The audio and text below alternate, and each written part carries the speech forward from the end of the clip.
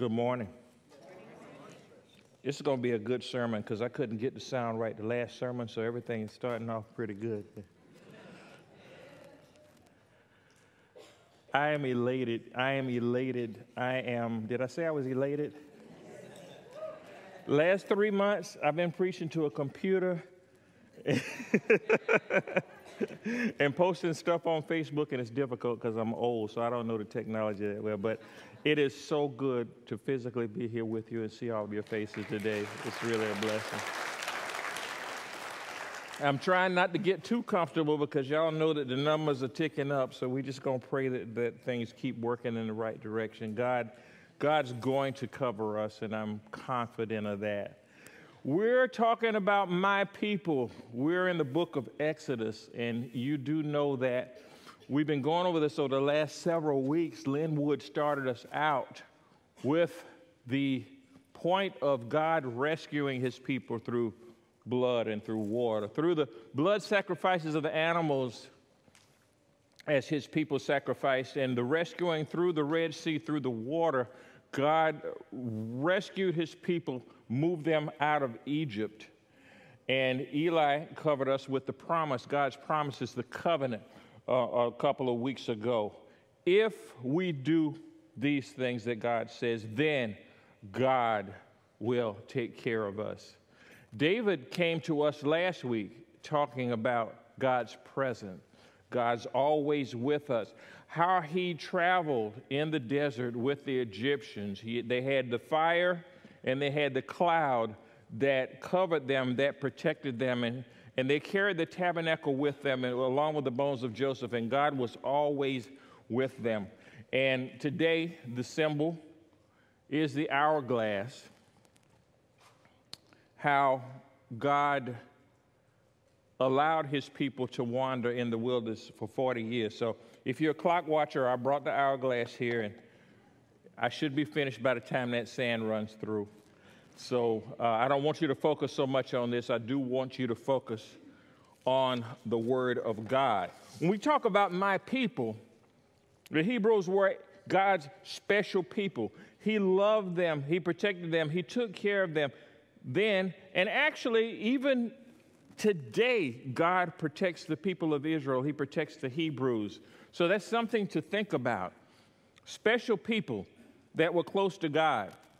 And I went back over the services and the sermons that were preached the last couple of weeks to get some good points. And I noticed that, Eli talked about Hayden, being his little girl, special girl. And David put his family up last week. So I had to put my people up today.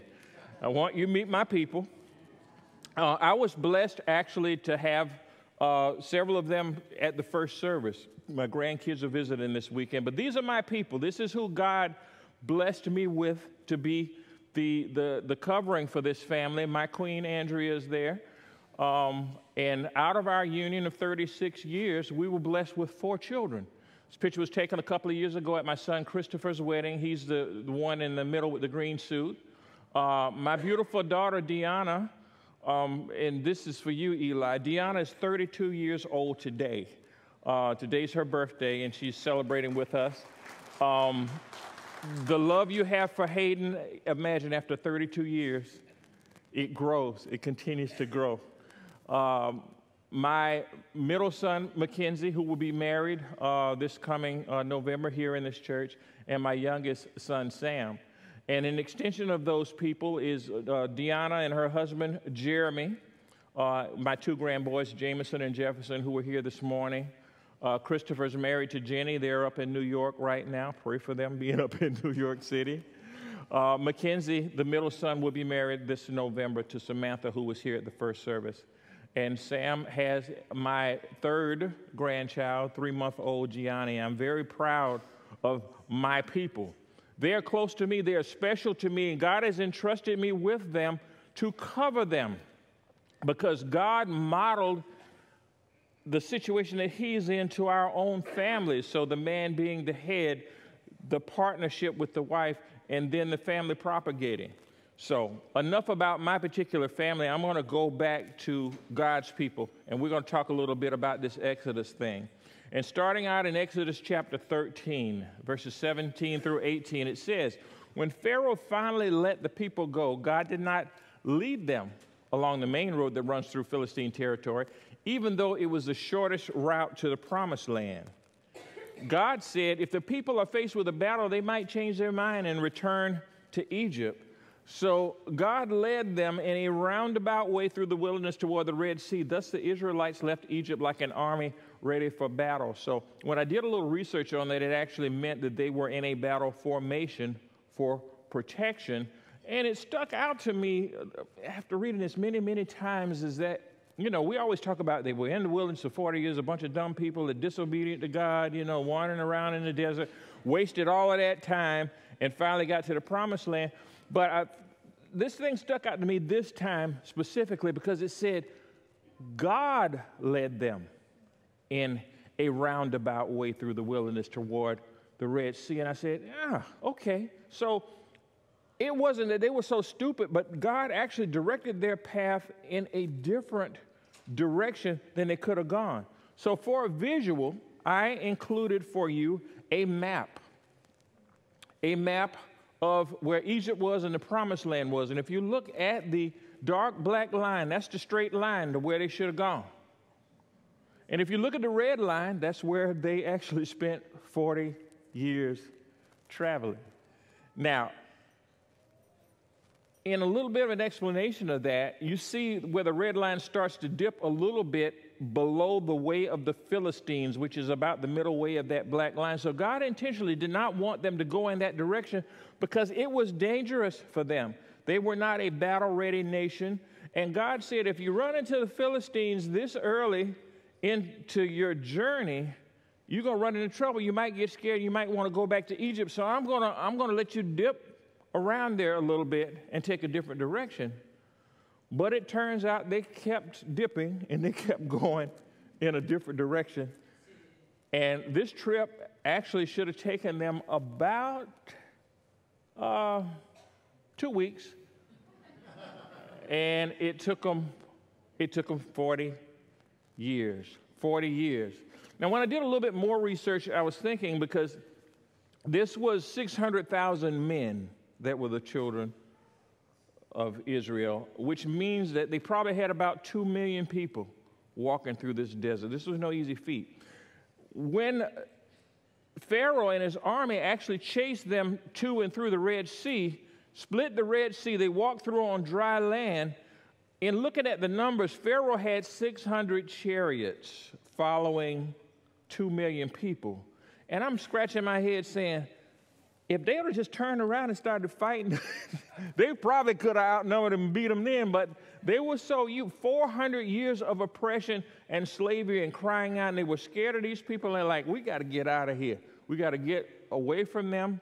So they didn't want to turn around and fight, but God fought that battle for them, opened up the Red Sea, and thus they started on their journey through the wilderness for how many years?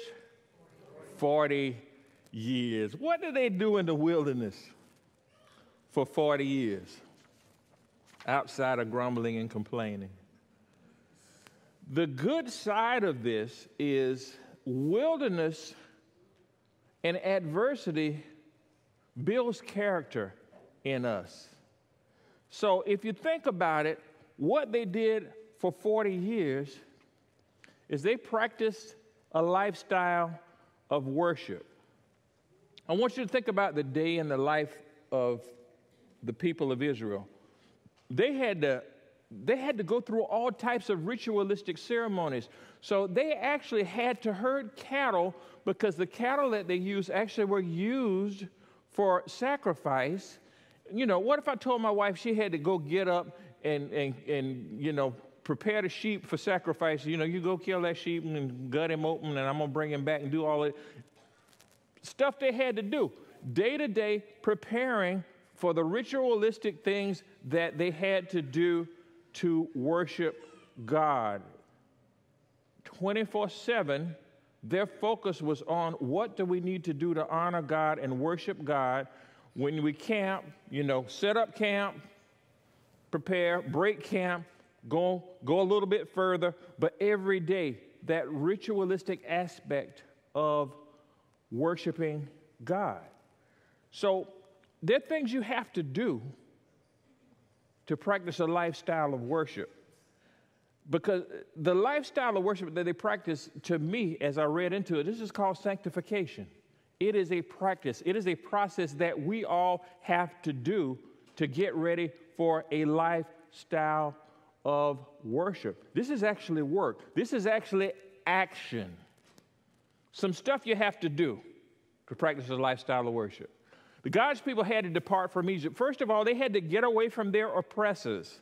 They were in slavery in Egypt for over 400 years. You think about it, they started out actually on top because Joseph, if you remember his story, 400 years ago, went through his own experience being sold, being jailed or whatever, and rose up to the top, second in command of Egypt 400 years ago. This is how their people started out, on top. But as time went on, the people grew and grew in number, and those in charge in Egypt said, you know what? These are not our people. They're growing so much in number, we need to do something about them to hold them down. So they started instituting the slavery and burdening the people of Egypt, so much so that life became unbearable. And they cried out to God, and God allowed a way for them to depart Egypt. Not only did they depart Egypt, when they departed Egypt, they separated themselves from others, because if you look at that trek in the desert, they were going around cities, going around other camps and people and places, and people were looking at, look at those stupid 2 million people walking around in the desert, sacrificing bulls and goats and carrying a tabernacle and carrying Joseph's bones through the desert. These is a weird bunch of people. These people are strange. And not only that, they got a pillar of fire in front of them, and they got a cloud behind them. It's a weird group of people. But they were separate. They were different. They were different from others. It's a part of that practicing. They also had to depend on God's provision daily. There was no land for them to farm, nothing, for them to do at that point. So they actually had to rely on God to take care of them all that 40 years. And God actually did that. It says in the Bible that their sandals did not wear out. It says that their clothes did not wear out. Miraculous things that God did for these people. He fed them every day, manna coming from heaven, so that they did not go hungry. He opened up a rock for them so they could have water. Depended on God every day. Lastly, they declared God's glory by representing him as a different, separated, sold-out people that worship God. The other people didn't know about a one God they worshiped. They worshiped a lot of other gods that didn't do nothing for them, but they worshiped this one God that protected them and took care of them. And their testimony is that they declared God's glory throughout their situation. From the time that the Red Sea parted, this was declaring God's glory, to the pillar of fire, to the clouds, to all of the miracles that he performed for them. The things that happened to them were declaring God's glory. So to move it from the history of the Israelites to us, I thought about this thing, and I said, just like Eli did in his communion, this applies to us. The Old Testament always foretells what's happening in the New Testament. In Hebrews 13:8 it says, Christ is the same yesterday, today, and forever. So we look at the people of Israel wandering, going through adversity, and we say, man, why did it take, they could have done it in a couple of weeks. Why did it take them 40 years? And I have to ask the church, I have to ask you, my people who are the body of Christ. Don't we do the same thing? We're kind of dumb. We kind of wander around sometimes in our life. So my lesson, if nothing else for you today, is this. we as the body of Christ, we as his people, we should practice a lifestyle of worship. We should practice sanctification. We should practice getting better. We should practice stepping out. We do not think about a lifestyle of worship because we have gotten so comfortable in our cushy chairs and our beautiful air-conditioned sanctuary that we think coming out here an hour every Sunday is a lifestyle of worship. That ain't a lifestyle of worship. What you do when you leave here shows whether or not you are actually practicing a lifestyle of worship. Now, it has gotten to the point, unfortunately, that the way society is now, we are unique coming to church every Sunday morning because when I was younger, most people used to go to church. Now people don't care about going to church. We say, come to my church, you'll have a good time. Why should I go to church? What's so different about your church? Why shouldn't I go to church down the street? Well, they teach something different. Come to my church. Oh, well, y'all just as divided as we are. How do I know who's right? How do I know who's wrong? They can only tell the difference by you practicing a lifestyle of worship outside of these four walls. How do we do that? Same way the Egyptians did. We got to depart from the status quo, and we got to separate ourselves from other people. People need to look at us and say, there is something different. There's something different about them.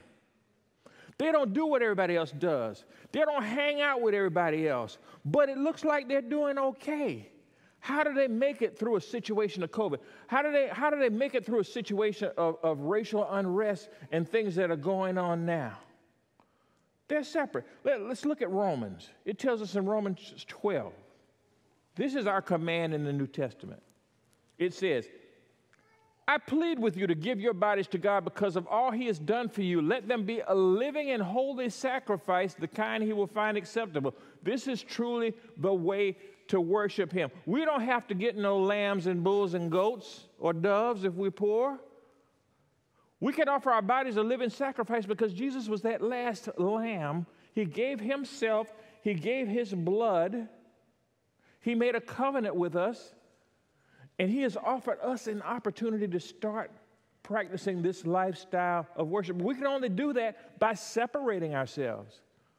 It says, don't copy the behavior and customs of this world, but let God transform you into a new person by changing the way you think. Then you will learn to know God's will for you, which is good and pleasing and perfect. Depart, separate, change the way we think. Change the way I think? Yeah. We've gone as a church, as the body of Christ, unfortunately, to try to assimilate with the world. We have unfortunately gotten cushy and comfortable, and we try to do what they do. They have influenced us. It should be the other way around. We should influence the world. I've looked at this situation of COVID. I've looked at this situation of racial unrest, and it has moved the church in different directions when all the time the church should have been the ones to move them in a different direction. We are not practicing a lifestyle of worship. It's okay. Y'all can clap. You should clap. What else should we do? Depend daily on God's provision. It says, Matthew 6:11, give us this day our daily bread. We forget about that because I don't have to really worry about what me and Miss Andrea are going to eat this afternoon. If we want to, we can go to a restaurant and pay somebody to feed us. Now, I'm not bragging, but we are very blessed here in America. We have luxuries and comforts that many people in the world do not have. There are other countries, other peoples that are starving. They don't know where their next meal is coming from. And we really don't have to think about that. Not only that, we like the Israelites. If we're having chicken this afternoon, we're going to be mad and say, I don't want no chicken, I want steak. Or I'm not a meat eater, I'm a vegan. And we have a choice to make a selection of what we eat, and we complain because of the daily bread that God has given us. We have the audacity to complain like the people of Israel complained when God provided for them food out of the sky, and they said, I'm tired of this. Yeah, we're just like them. And it causes us to waste time. And we wonder why we can't get from point A to point B because we are not practicing a lifestyle of worship. What else should we do to practice a lifestyle of worship? We should declare God's glory. 2 Corinthians 5:20-21. So we are Christ's ambassadors, it says. We are Christ's representatives. God is making his appeal through us. We speak for Christ when we plead, come back to God, for God made Christ who never sinned to be the offering for our sins so that we should be made right with God through Christ. We are Christ's spokesperson. We are his representatives. We are his ambassadors. When we go through a situation of adversity, do we represent Christ or do we grumble and complain? Oh my God. I hate that we got to wear these masks. You know, people that wear masks are dumb. Well, you know, people that don't wear masks are dumb. Well, you know, this thing is all a government conspiracy. Oh, you know, this is a real virus is going to hurt people. We're not even talking about God. We're arguing with each other over all of these situations. We're arguing over you know, the racial situation, which is why we're going to have this discussion tonight, because the church should be the ones that represent Christ in everything because he is first, not our own opinions, not what we think is good or bad. Most of the time, we're a little bit off target anyway. But if we use this as our target, if we come out of this word, there's no way we can be wrong. I like to give a visual. I was talking about this situation of comfort and the church living in a cushy situation and being comfortable.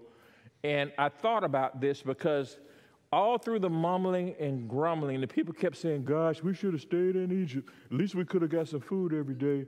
You know, we're out here in this desert, walking around. Moses don't know where he's going. Stuff is going on all crazy, you know.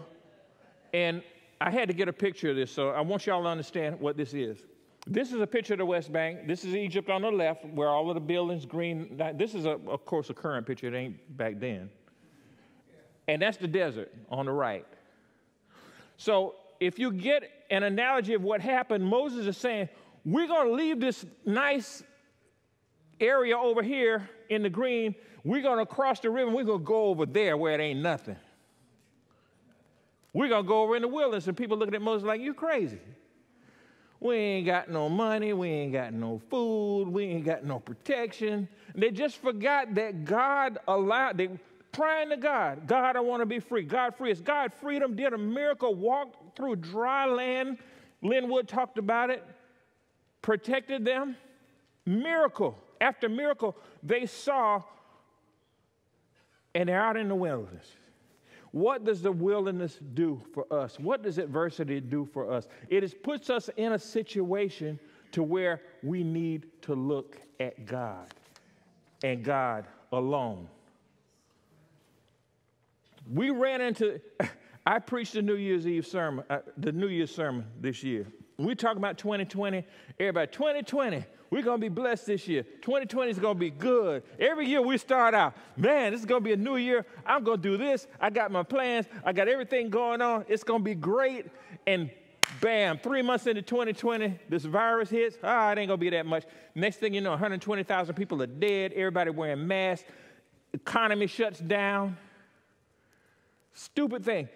We get this COVID thing, and we're like, okay, we can beat this. We're all in this together. Then George Floyd gets shot, and then we're separate. We're not in this together. How fickle is man? How much do we change and we turn around like the people of Israel? God's our protector. God's our stronghold. He's our representative.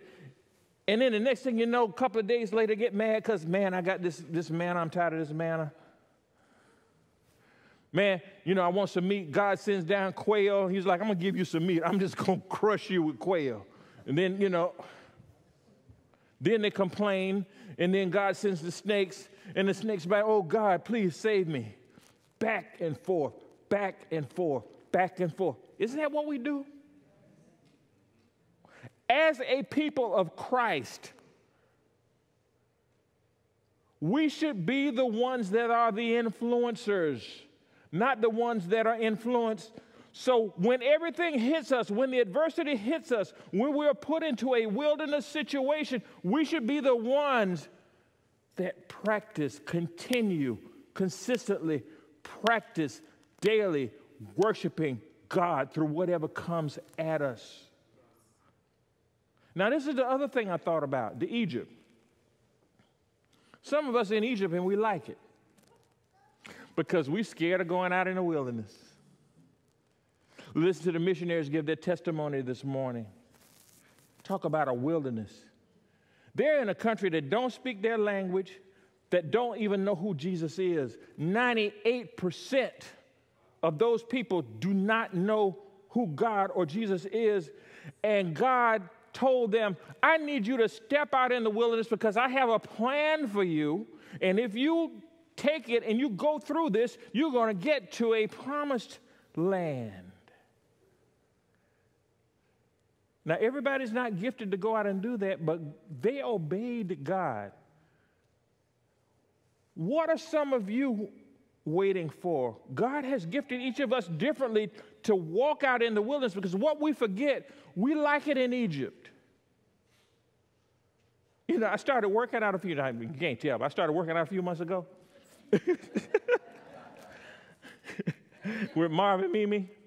And when I go work out, ask my wife, when I come home, I'm like, I am beat, but it is a wilderness for me to step out over there and try to work out to get to somewhere I want to go. I would love, my Egypt is sitting on the couch moving the remote control.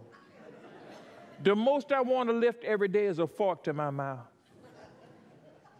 But to get somewhere, I have to go through some adversity to be a better person. Some of you are gifted, and God is telling you to get out of your Egypt and go into the wilderness, and you're afraid because there are giants over there. Or let's think about this. Some of you know what's on the other side. You know the promised land. God, you promised me a wife. God, you promised me a husband. God, you promised me a better job. I see it right there. I'm going straight there. And God's saying, I don't want you to go that way. I want you to go this way. Well, God, it'll take me longer to go that way. I'm protecting you from something. And you wonder, why can't I quite do it the way I want to do? God's protecting you. Look to him for the direction he wants you to go in. Listen to him. You will understand. Yeah, it might not happen for you today. It might not happen for you tomorrow, but it's going to happen for you. You just got to listen to what he tells you. Oh, my God. My own personal story. I had no plans to be in Florida. Only reason I wanted to come to Florida was to see Mickey. I've been here for 20 years now because God had another plan for me. Now, I messed up. I did some stupid things, which is one of the reasons I'm down here, but he's got me here for a purpose. Yeah, South Carolina, I love South Carolina. I talk about it all the time. That's my home. But God has me here for a purpose. God, why you still got me down here in Florida? Hurricanes come down here every year. I don't like hurricanes. That's okay, Chris. I got a place for you to preach. I got a people for you to talk to. Never intended to preach when I come to this church. Much less did I intend to come to a white church to preach.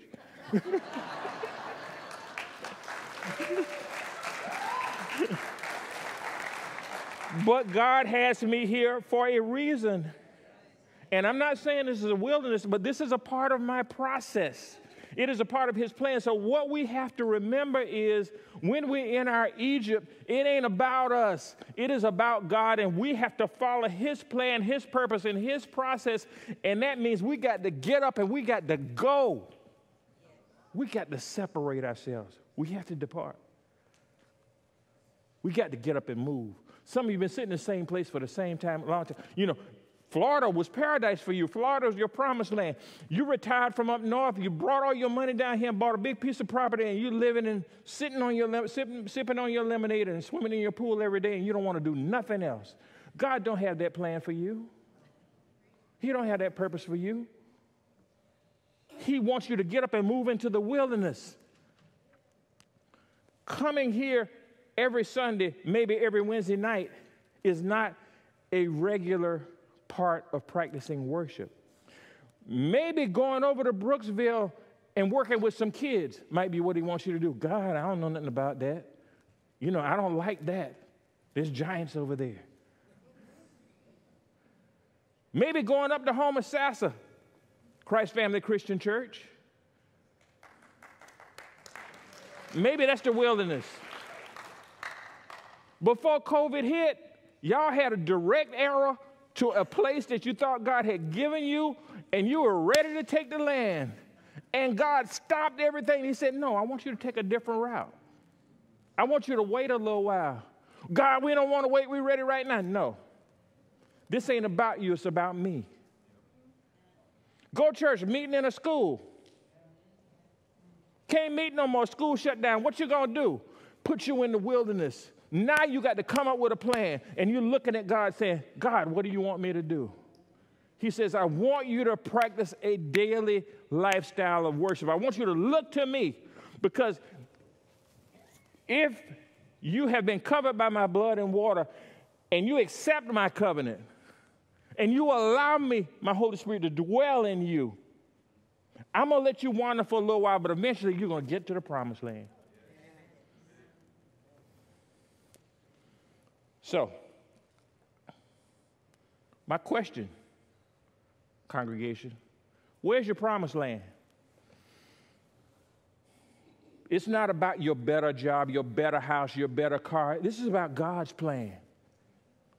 Get off of the Egypt couch. Look to where God wants to send you. Get out of your comfort zone. Look to where God wants to send you, because he wants to refine you. And when he refines you, you're going to come out like he wants you, and it's going to be for everybody's benefit better. How are you going to get there? You going to take the short route? You going to take the shortcut? How many people took a shortcut and ended up in a ditch in your life? I've taken a few shortcuts and ended up in the wrong place. I've taken a few shortcuts and I ran into some giants. And what happens, it causes you have to back up and start over again. That's why them people was all over the place. How long is it going to take you to get there? Let me tell you something. Everybody's hourglass ain't the same length of time. God did not promise us tomorrow. All we got is right now. We can't do nothing about what happened yesterday.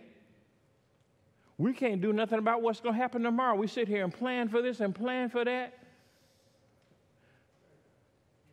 Go out here, no mask, get the COVID. Go out here on 19, get run over by a motorcycle or run over, whatever. You don't have a plan for tomorrow. God has a plan for you. He might give you tomorrow. He might not. But how long is it going to take you to get into your wilderness and start working through what he has for you? What's your Egypt? What's your area of comfort? What is that thing that God wants you to leave alone, to let go of? Could be a person, could be a place, could be a thing, could be a bad habit. Everybody, all of us have our own stories. All of us have a little bit of Egypt that we're holding on to.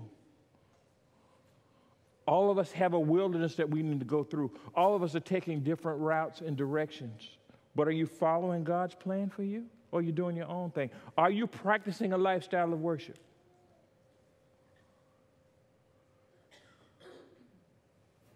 You need to get up. You need to depart. You need to separate yourself. You need to depend on God daily. That daily bread, that daily provision. You need to declare his glory for whatever it is you're going through. Not sit and complain. If we depend, if we declare, if we depart, then we'll get to our promised land. Guess what? God's waiting on you. This is my brand new Father's Day Bible that I got. I love books. I was blessed to get this. But I want to read this verse to you, and then we're going to get ready to get out of here. We're going to get ready to close. If the band needs to come up, y'all can come on up. But this is what it says. 2 Peter 3, verses 8 and 9. It says, "Dear friends, don't overlook this one fact. With the Lord, one day is like 1,000 years, and 1,000 years is like one day. The Lord does not delay his promises, as some understand delay, but is patient with you, not wanting any to perish, but wanting all to come to repentance." So you're in a couple of places. Most of the time when I talk to the church, most people have accepted Jesus Christ, accepted his covenant, accepted his protection. You've come, but you're sitting in Egypt. You're not getting up and moving. God wants you to move. He's waiting for you to do his will, to do what he wants you to do. But there are a few out there that don't know anything about this covenant, don't know anything about God's protection. And I'm going to tell you the truth. You might think you okay. Egypt ain't good. Egypt will make a slave out of you. Egypt will beat you down. You're going to start out in a good place, and you look around just like the people of Israel, 400 years, they started out up here, they ended up in slavery. You end up being a slave to that person, a slave to that position, a slave to that job, a slave to that bad habit. And in order for you to get away from that, you're going to have to take a step out. You're going to have to separate yourself, and you have to take a step out in that wilderness. It ain't going to be comfortable. It ain't going to be fun. It ain't going to be good. But God is waiting for you, because if you make that commitment to him, he'll make a commitment to you. He will make a covenant to you. He will protect you. He will cover you. It might take a little time. You'll go in a certain direction, but I guarantee you, you're going to find your promised land. I want you all to stand up, and if I have a prayer team, I want you all to come. Now, they're going to do a song. This is a little disclaimer. Do not leave after the song, because we have to do some church business. So if you remember, do not leave. But more importantly, if you need to take a step, if you need for one of these people to pray for you as you cross the wilderness, if you need to make that commitment to Christ, we can save you with that blood and water today. We have our baptism pool always ready. If you don't know Jesus Christ, tomorrow's not promised. Come to talk to one of these people and make that commitment today. Let's pray as the choir sings this song. Thank you all for your time.